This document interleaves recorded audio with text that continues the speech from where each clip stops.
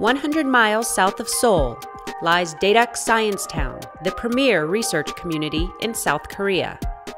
A fitting location for KAIST's Graduate School of Nanoscience and Technology. What we are interested in is the area where physics, chemistry, biology, material science, maybe even electrical engineering meet. And that where the fundamental insight and new knowledge can lead to the greatest breakthrough for human lives.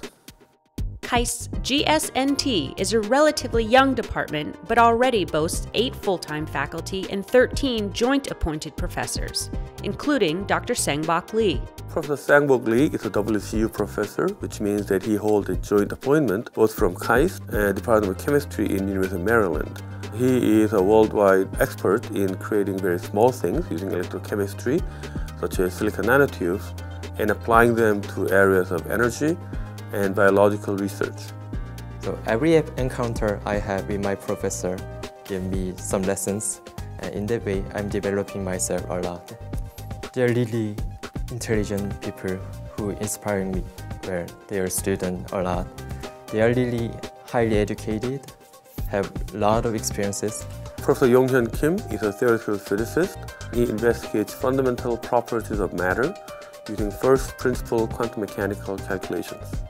I'm doing quantum mechanics for real material. Here, real material means nanostructured material, such as graphene, carbon nanotubes, and quantum dot. And I'm predicting this kind of nanostructured material based on density functional theory, which is core of quantum mechanics. And then I'm doing this kind of business with a supercomputer. And with the help of this supercomputer, I can propose a new functionality of this emerging material. We purposely select faculty from a very diverse background, from pure theoretical physics to chemical engineering.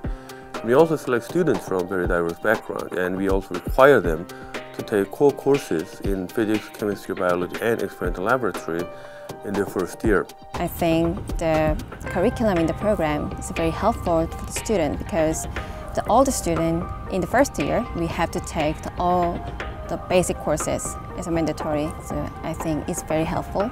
We do so because nanoscience technology by definition is a highly interdisciplinary research, and also because we believe that it's only through interdisciplinary research that we can make great impact. Professor Pil-Han Kim is an optics and photonics researcher, and he develops imaging techniques to see living things in ways never seen before.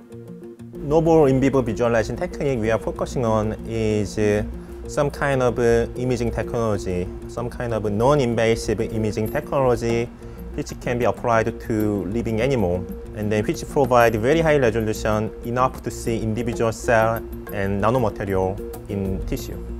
People have developed many good nanomaterial for drug delivery and for other therapeutic use, but still people don't know how those nanomaterial works in our body. And then this imaging visualization technique will give us answer to those kind of questions. Why, how, when those nanomaterial is distributed in our body. We are very fortunate to be selected to be part of the world-class university program by National Research Foundation of Korea. That is a program that seeks to establish new departments in the cutting-edge area of research with help from faculty from abroad. We were awarded a grant of about $5 million per year for 5 years to establish a new department in the area of nanobio research. After only 5 years, GSNT is establishing an international reputation as a top-notch research center for both faculty and students. Our department is new and growing, so I think it's very supportive for young students to do our research. They offer the new and the latest equipment for experiment, and also they provide some good chances to encounter the cutting-edge research from the very famous research group from out of the campus.